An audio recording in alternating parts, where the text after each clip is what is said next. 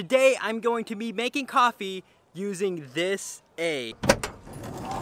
Woo. Ready for this puppy? Oh no, you're muddy. Careful, no. Now it's probably a really good time to say, if you want to support the channel, Puppy Kai really wants to go on an adventure. I know, Kai, I know. I'm making coffee now. Okay.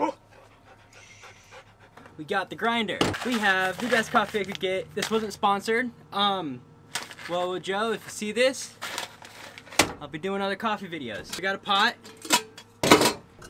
measuring cup, water. We got a cup, pasture-raised eggs, and a Coleman 2-burner propane stove. Looked this up just the other day, so I know exactly what I'm doing.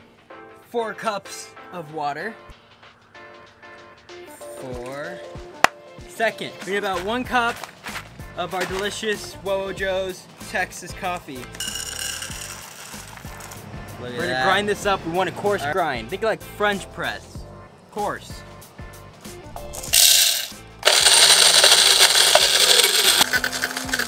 Okay, now, the key is actually the shell. Something inside of the eggshell is supposed to extract that bitter taste inside of coffee. I don't know how true that is. And where we're gonna be making it today, I don't know if this is true or not, but supposedly back in the day, cowboys actually used to boil the eggs. They would drink the coffee and eat the eggs.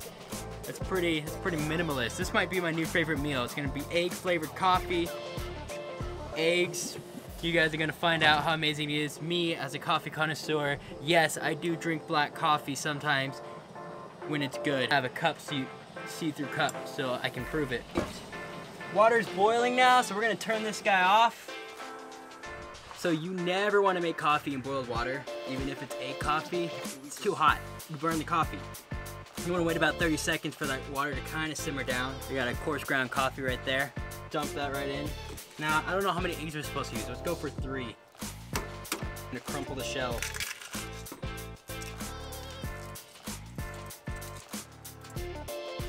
There's eggs inside of that coffee. Okay, so the coffee's already been probably sitting for about a minute, so I'm gonna set the timer for about 4 minutes. Alright, so apparently there's a trick to this. All the grounds are sitting on top right now. Supposedly, if I dump just a little bit of cold water on top, it'll sink all the grounds to the bottom, so I'm just gonna do that. Stir it up or sink them more to the bottom. I'm gonna pour it in now. Moment of truth, people. It looks like tea. Like all the tea leaves. Who drinks this? Can you see the egg in there? Weirdest cup of coffee I've ever made. It smells actually kind of good. It's a little different. You can definitely smell the egg now.